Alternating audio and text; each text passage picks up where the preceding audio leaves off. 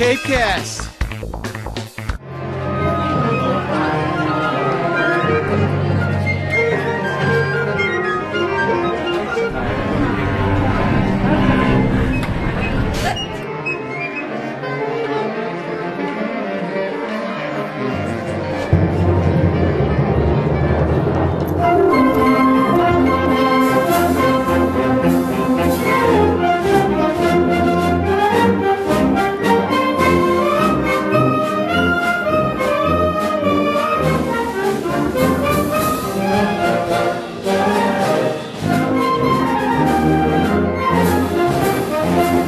Howdy folks, welcome to CapeCast, the official webcast of the Cape Cod Times. We're at Barnstable High School, where this weekend all the squeaking and squawking that we hear behind us will be whipped into a perfect musical souffle.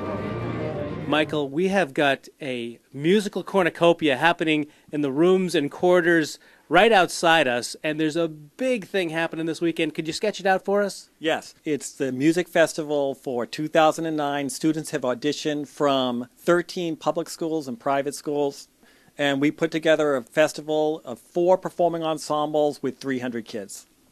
2.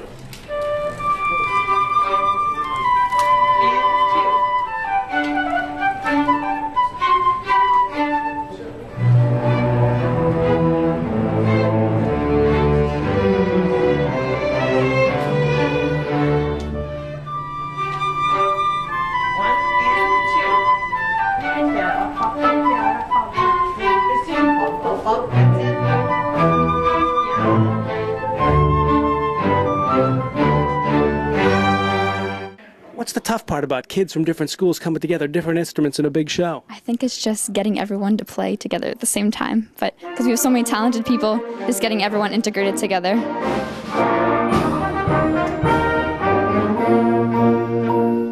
Sammy, the mallets, you gotta whack them in time, it's complicated.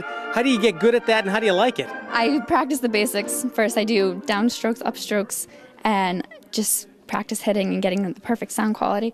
And I like it because you can capture any dynamic with it.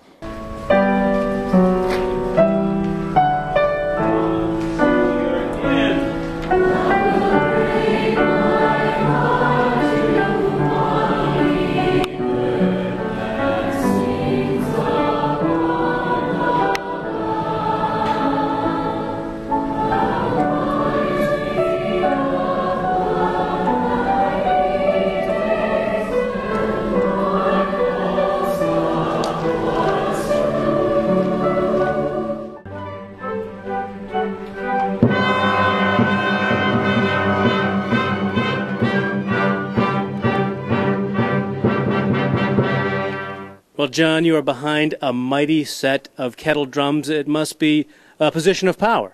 A little bit. I mean, it's all about the music and the band as a whole, but... What's the thrill you get from playing kettle drums?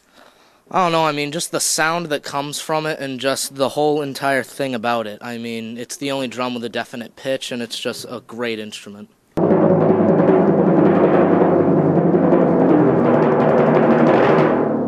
And they bring a lot of low sound, and it's, you know, not very prominent, but it's like when you need a lot of emphasis on a roll or like a high point, it's like you hear that low sound of copper in the back, and it's the kettle drum. Trombones, more air. Trombones, see the exit signs? I want you to put your sound on the exit signs. Here we go again. The performance is this Saturday, which is February 7th, and it's going to start at 2 p.m. in the Barnstable Performing Arts Center.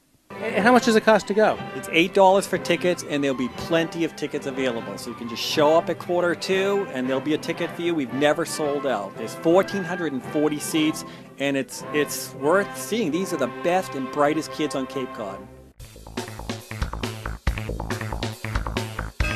CapeCast.